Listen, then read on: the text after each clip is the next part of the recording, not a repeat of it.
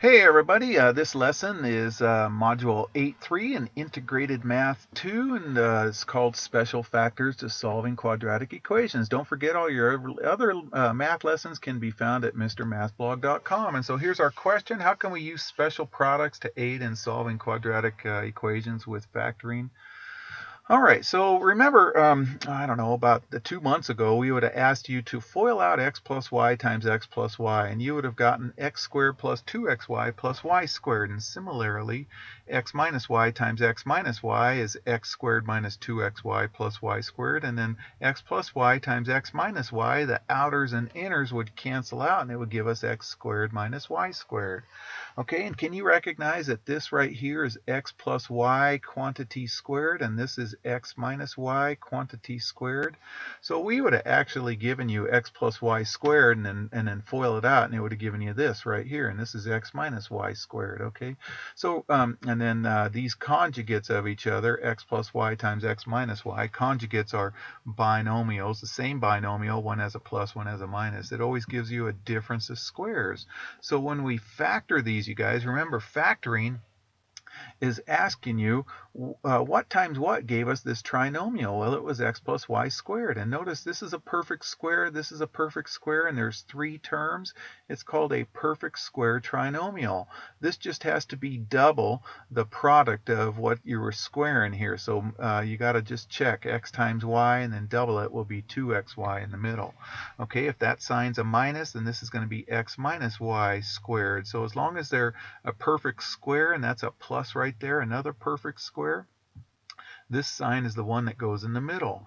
And then if we said factor this, x squared minus y squared, it's x plus y, x minus y. Okay, so let's go ahead and factor some of these here, you guys. So here I've got a perfect square trinomial. They can't GCF out of anything. I can pull a 3 out of these two guys, but not out of that. So this is a trinomial. That's 5x times 5x. That's 3 times 3. So this is a perfect square trinomial. It gives us a binomial squared. So when we have a perfect square trinomial where the bookends, these two guys are both perfect squares, it gives us a binomial squared. So this is going to be 5x plus 3 quantity squared. And then you just got to mentally check, you guys. Multiply 5x times 3 is 15x, and then double it. It has to be double because of that 2 right there. So double 15x is 30x. So that's it right there, okay? All right, how about this guy right here? Okay, first we can pull a 2 out. It looks like we can pull a 2a out of all of those. So when we do that, then we have a perfect square trinomial. So this guy's going to be a binomial squared. This sign goes in the middle. This is 3a times 3a. This is b times b. So this will be 3a minus b squared, the quantity squared, okay? So when it's a minus, you just put a minus inside, and you got perfect squares on both ends, and it's going to give us the binomial squared with a minus in the middle. And just mentally check. 3a times b is 3ab, then double it is 6ab. So there it is right there. Don't forget your GCF guy right there. Okay, all right, this guy here, we can pull a 2x out, and when we pull a 2x out, then we're left with a difference of 2 squares. Can you see this is x squared squared, and this is 4w squared squared? Okay, so now we can use the difference of squares gives us the conjugates, x plus y, x minus y, except here it's going to be x squared plus 4w squared, and then x squared minus 4w squared. Don't forget your GCF right there. Now the reason why I didn't put a box around that is because that's not factored completely. Here's another difference of squares. This is x times x. This is 2w times 2w. So this is going to be x plus 2w, x minus 2w. Okay? All right, so when we factor that, there's the final answer right there. Now the sum of squares never factors, you guys, but a difference of squares you can keep going down. So this red guy factors came out of this guy right here. It's a difference of squares right there. All right, so now we're going to go ahead and solve. So we're going to still factor and use our zero product property. Okay, so perfect square trinomial. This is a binomial squared. 4x goes on this end, 5 goes on this end, so it's going to be the binomial squared. All right, we just got to double check, you guys. 4x times 5 is 20x, double it is 40x. Okay, and that sign right there goes in the middle. All right, so by our zero product property from the last lesson, we set, once we get it factored, then we set the factors equal to 0. Now you can do 4x minus 5 equals 0, 4x minus 5 equals 0 twice, but you're going to get the same answer. So we're going to add 5 to both sides and divide by 4. You get 5/4, okay? All right, so here we can pull a 5x squared out of all of those, and when we pull a 5x squared out, then we have another perfect squared trinomial. This is a binomial squared, x times x, 1 times 1, so it's x plus 1 squared. Okay, now we set the factors equal to 0, 5x squared equal to 0, and then x plus 1 equal to 0, okay? All right, and then so there we go. We get x equals 0 or x equals -1 right there, okay? All right, try this one. Okay, so pull a 2 out, and then we get a difference of squares. All right, so this is x plus 9, x minus 9 right there. Now, when you're solving equations, you can actually get rid of the 2 because you're dividing both sides by 2. Or you can do like I did in this lesson right here and set the 2 equal to 0. And 2 doesn't equal 0. And then so here we get x equals -9. Here we get x equals +9. You can write plus or minus 9 if you want. 2 doesn't equal 0 right there. That's why I crossed it off, okay?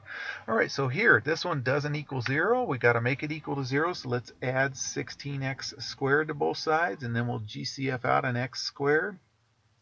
And then that's a difference of squares. This is 2x times 2x. This is 3 times 3. So it becomes 2x plus 3, 2x minus 3, and then set all those factors equal to 0. Okay, so here we get x equals 0. Here we subtract 3. Here we add 3, and then divide by 2, and we get plus or minus 3/2. Don't forget your x equals 0 right there, okay? All right, let's try an application problem. So a volleyball player sets the ball in the air, and the height of the ball after t seconds is given by this formula. Remember the last one right here. This -16 means it's in feet per second, so we're dealing with feet per second here. If it's in meters per second, I forget what the number is. I think it's like -3.2. I forget. Anyway, so feet per second is the -16t. This is the velocity, so it's going, the velocity is 12 feet per second. And this is the initial height where it starts out. So the volleyball's standing with the ball at 6 feet in the air. And then she tosses it up and then spikes the ball, okay? So the ball gets tossed up and then goes and gets spiked down, okay? Don't forget the sound effect. A teammate wants to wait until the ball is 8 feet in the air before she spikes it. So when should the teammate spike the ball, and how many reasonable solutions are there? Okay, well, okay. So it's going to be, she wants to spike it when the height is 8 feet in the air. So we're going to set this equal to 8 feet right there, okay? All right, so then we want it, so now we got a quadratic equation. We want it to equal 0, so let's subtract 8 from both sides. Okay, so 6 minus 8 is -2.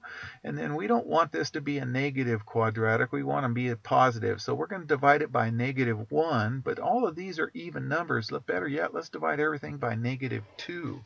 Okay, so we're taking, not only dividing it by 2, but we're changing the signs. Okay, so this becomes 8t, switch the signs, it becomes a -6t, and then divide this by 2 and change the sign +1. And then we factor this, you guys. So I did this all in one step right here, so you can see I did it over here, but here it is factored right there, and I factored it over here. Okay, so we get 4t minus 1 times 2t minus 1. So now we can set these factors equal to 0, so we get add 1 to both sides and divide by 4, divide by 2, and we get t equals 1/4 or t equals 1/2. And let's answer the question. It says, when should the teammate spike the ball? Okay, so, and how many reasonable solutions are there? Well, okay, so at t equals 0.25 seconds, from the 1/4 is 0.25, or 0.5, whoops, I made a mistake, or 0.5, seconds for the 1/2 right there. So here's 0.25, here's 0.5 right there. Okay, and there's two solutions because both occur after the 0 seconds. So she tosses it up and it comes back down. So there's 2 times that ball is going to be at height 8 feet in the air. All right, you guys, I hope that makes sense. And there's your assignment if you are in our class. Take care.